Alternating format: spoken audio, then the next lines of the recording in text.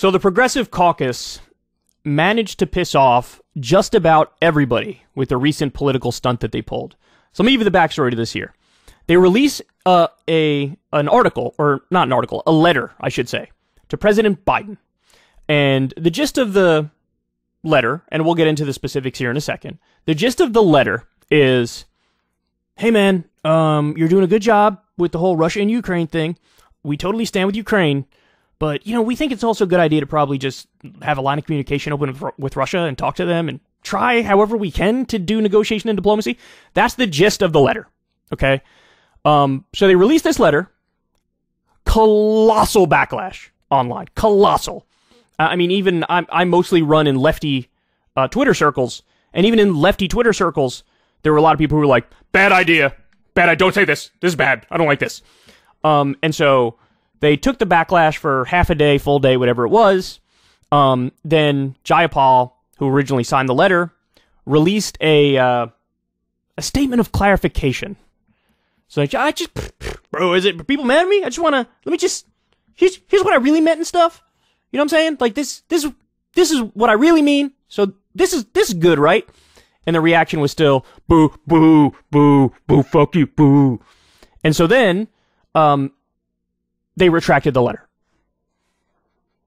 All right, now, to say this is Weasley is an understatement, because by the way, it gets even more Weasley.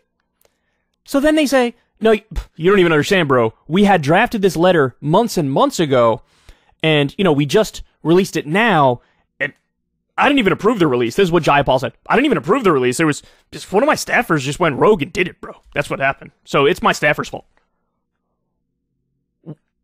What? What are you doing? What are you doing? What are you doing? Okay, so just fix the lighting here. Okay. That didn't really fix it, but anyway. So now let me give you the specifics of what was said. So here we have a good tweet from Soch Done Left. I don't I don't know how you say that. Anyway, people bashing the Progressive Caucus for boosting diplomacy should read the letter. They clearly explain U.S. weapons helped deal a historic military defeat to Russia. Russia illegally invaded Ukraine, caused mass suffering, displacement, death. More war worsens all of the above. So again, in other words, the point here is they're not going all like, hey, why don't you give Putin every single thing he wants? That seems like a good idea. That's not what they're saying. That's not. Why don't you act like Neville Chamberlain and do full appeasement and give the man every single thing he wants, and then we think it'll all work out? No, it's like a nuanced position that they're staking here. So here, I'll give you the specifics. I don't know how well you guys are going to be able to see this because of my video on the screen, but just bear with me. I'll read it, and you'll know what it says. Dear Mr. President, we write with appreciation for your commitment to Ukraine's legitimate struggle against Russia's war of aggression. Your support for the self-defense of an independent, sovereign, and democratic state has been supported by Congress, including through various appropriations of military, economic, and humanitarian aid in furtherance of this cause. Your administration's policy was critical to enable the Ukrainian people, through their courageous fighting and heroic sacrifices, to deal with a historic military defeat to Russia. Forcing Russia to dramatically scale back the stated goals of the invasion. This was when they tried to take Kyiv and failed, and then they basically had to back off, and they were mostly in eastern Ukraine. Okay. Crucially, you achieved this while also maintaining that it is imperative to avoid direct military conflict with Russia, which would lead to, quote, World War III, something we must strive to prevent. The risk of nuclear weapons being used has been estimated to be higher now than at any time since the height of the Cold War. Given the catastrophic possibilities of nuclear escalation and miscalculation, which only increases the longer this war continues, we agree with your goal of avoiding direct military conflict as an overriding national security priority. So this is them saying just, okay, we see what's going on here, we blame Russia, but for the love of God, let's not do World War III with Russia. This is what they're saying. Given the destruction created by this war for Ukraine and the world, as well as the risk of catastrophic escalation, we also believe it is in the interests of Ukraine, the United States, and the world to avoid a prolonged conflict. For this reason, we urge you to pair the military and economic support the United States has provided to Ukraine with a proactive diplomatic push, redoubling efforts to seek a realistic framework for a ceasefire. This is consistent with your recognition that, quote, there's going to have to be a negotiated settlement here, and your concern that Vladimir Putin, quote, doesn't have a way out right now, and I'm trying to figure out what we do about that. They continue. Russia's invasion has caused incalculable harm for the people of Ukraine, leading to the deaths of countless thousands of civilians, Ukrainian soldiers, and displacement of 13 million people, while Russia's recent seizure of cities in Ukraine's east have led to the most pivotal moment in the conflict and the consolidation of Russian control over roughly 20% of Ukraine's territory. The conflict threatens an additional tens of millions more worldwide as skyrocketing prices in wheat, fertilizer, and fuel spark acute crises in global hunger and poverty. A war that is allowed to grind on for years, potentially escalating in intensity and geographic scope, threatens to displace, kill, and immiserate far more Ukrainians while causing hunger, poverty, and death around the world. The conflict has also contributed to elevated gas and food prices at home, fueling inflation and high oil prices for Americans in recent months. Economists believe that if the situation in Ukraine is stabilized, some of the speculative concerns driving higher fuel costs will subsidize and likely lead to a drop in world oil prices. Okay, so you guys get the gist of it here. I'll give you one more important point that's presented to us here. Given the destruction created by this war for Ukraine and the world, as well as the risk of catastrophic escalation, we also believe it is in the interest of Ukraine, the United States, and the world to avoid a prolonged conflict. Okay, we actually read this part already. Yeah. So anyway, that's the gist of the letter. Now, I don't know what you guys think of it. To me, that comes across as very nuanced. They're like, hey man, yeah, we get it. Russia is acting as the imperialist power in this instance. They are illegally and offensively invading a country that didn't attack them. That's fucked up. That ain't right. That's not good. But also, let's understand that they have nukes and we don't want this to escalate out of control and we need a direct line of communication with them. And to the extent that it's even possible, let's have a framework of negotiation and diplomacy so we could probably get out of this and not have tens of thousands or hundreds of thousands or millions more people die or be displaced or have massive economic problems, etc. Okay, then here's Jayapal coming out, and this is what we call cucking yourself. This is cuckdom here. This is full-scale cuckery in my book. Representative Pramila Jayapal, chair of the Congressional Progressive Caucus, issued the following statement clarifying the position of a letter to President Biden. Quote, in a letter to President Biden today, my colleagues and I advocated for the administration to continue ongoing military and economic support for Ukrainians while pursuing diplomatic support to Ukraine to ensure we are helpful partners on efforts to reach a solution that is acceptable to the people of Ukraine. Let me be clear. We are united as Democrats in our unequivocal commitment to supporting Ukraine in their fight for their democracy and freedom in the face of the illegal and outrageous Russian invasion, and nothing in the letter advocates for a change in that support. Diplomacy is an important tool that can save lives, but it is just one tool.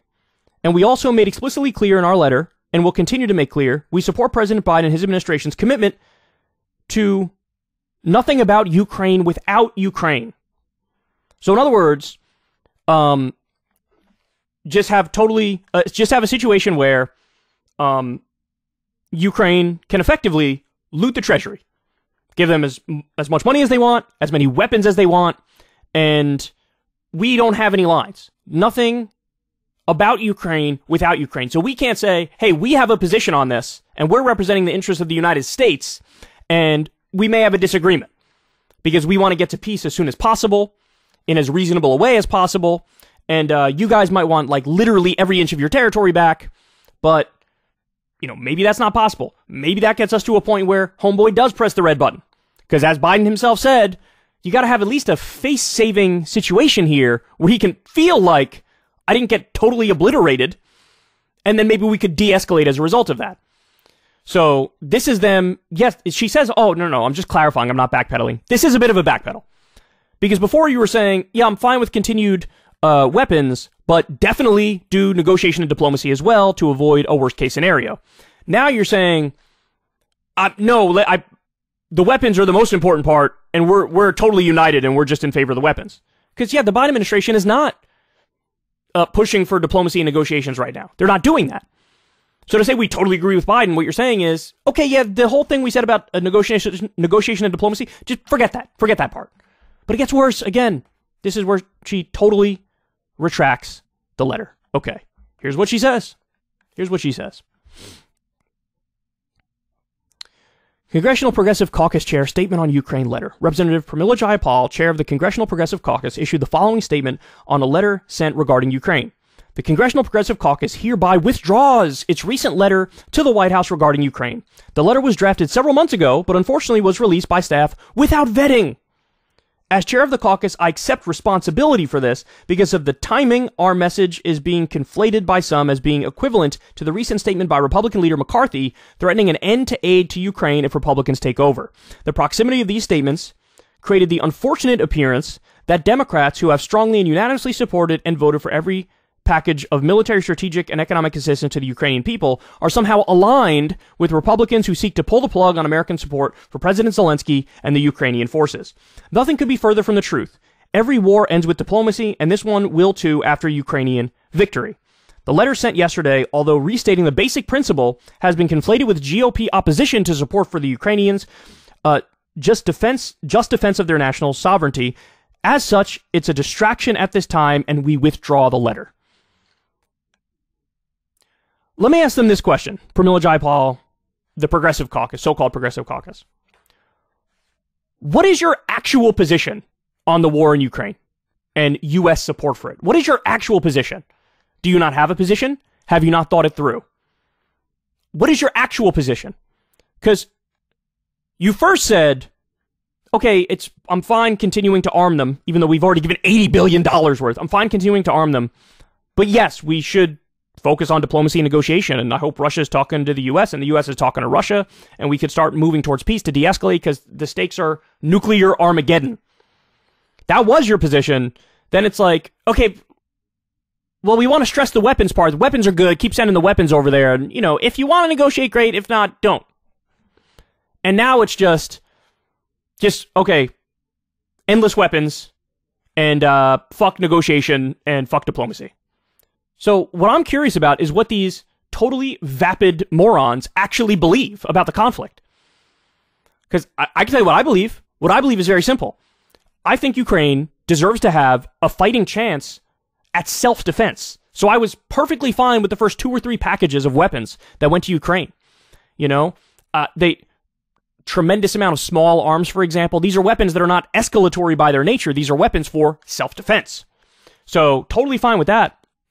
But then after that, it became clear a lot of this is just military-industrial complex fuckery where you're enriching Raytheon and Boeing and Halliburton, and, this is cloaked in a veil of being, noble and the right thing to do, but ultimately, it is fucking dangerous. This psychopath is threatening nukes on a weekly basis now. You have our own defense officials have come out and said, yeah, I put nuclear war at about a 25% chance of happening. 25%? What the fuck? How's that not red alert everywhere? I don't understand. And even at a time when there's a 25% chance of nuclear war, and we've already given $80 billion in weapons to Ukraine, you have the Progressive Caucus mildly says, maybe we could just have a little conversation with the other side, and maybe we could do a little bit of negotiation and diplomacy to, de-escalate.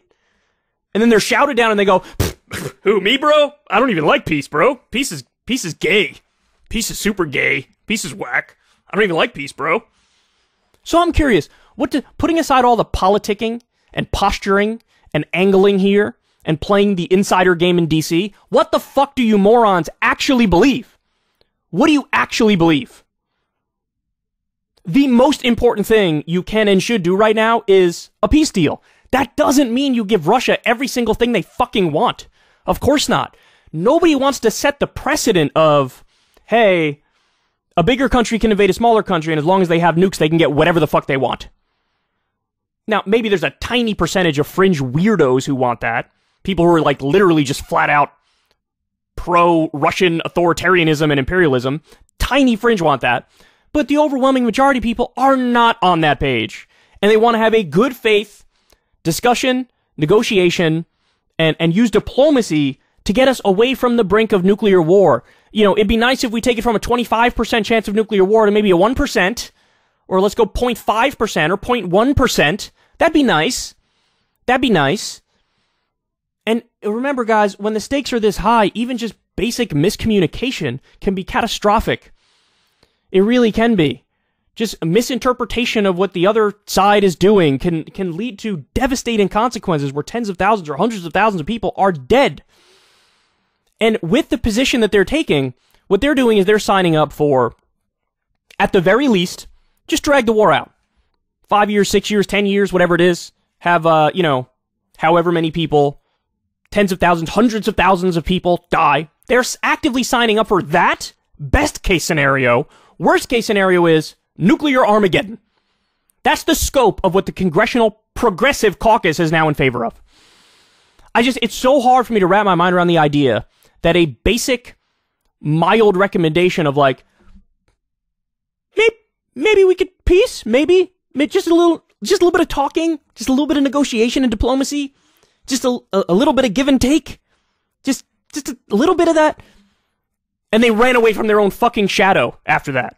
Because a bunch of cackling hyena morons online were like, I don't like that. Peace is whack. We don't like peace. We're not pro-peace here. We're not pro-talking. You want to talk? Fuck talking. Jesus Christ. Jesus Christ. Look, I get it, man. I understand the Ukrainian position. I understand a majority of them want to keep fighting for every last inch of land. I get all of that. I get all of that. We also, though, play a major role in this conflict. They are only allowed to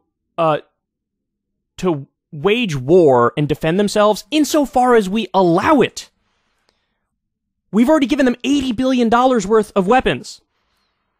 And if the Hawks were right, we'd already be in a safer position right now. Because we've given them the $80 billion worth of weapons. We've gradually escalated the kind of weaponry that we give them. So if they were right, we would have lowered the chance of nuclear war now. That's not the case. It's been the opposite. It's gone up. It's gone up. So, for the love of God, saying, I want to do negotiation, I want to do diplomacy, that doesn't mean give Putin everything he wants. That means let's be reasonable and not have nuclear war. The idea that anybody objects to that is mind-boggling to me. It really is. It really is. Because guess what? Even if I'm wrong, even if, Kyle, you are Neville Chamberlain and Putin is Hitler and, you know, now you did a peace deal with him and he ripped it up within a couple of years and now he's invading other places. You should still be thankful because that means I bought us another 2, 3, 4 years before nuclear Armageddon. So, I mean, that's my take on it. I understand the other perspective, but the inability of people on that side to realize that they are, based on all the evidence, all the data, and all the logic in the world, they are getting us closer to nuclear war. That drives me crazy. The idea that they won't even accept the notion that there are risks to endless arming, endless funding, and endless escalation, and no negotiation and diplomacy, that they think, well, this is obviously the clear way to go, bro. Well, then why the fuck are we a 25% chance of nuclear war, according to our own defense officials? You tell me. You tell me. I don't know, but these weaselly-ass progressives are fucking useless on this issue. Absolutely useless. I'm gonna have to retract my statement that, peace is good. I'm gonna have to retract that.